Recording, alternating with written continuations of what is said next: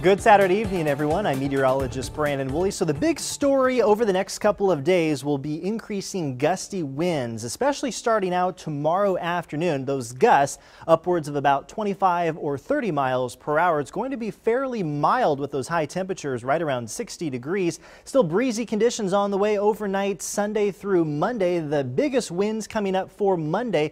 Those localized gusts between about 35 and 40 miles per hour. So here's a look at your latest 7-day forecast. Behind the cold front bringing us the strong winds all the way down into the upper 40s on Monday with partly cloudy skies. Mostly sunny skies though Wednesday on forward and 63 degrees by next Thursday. Enjoy it.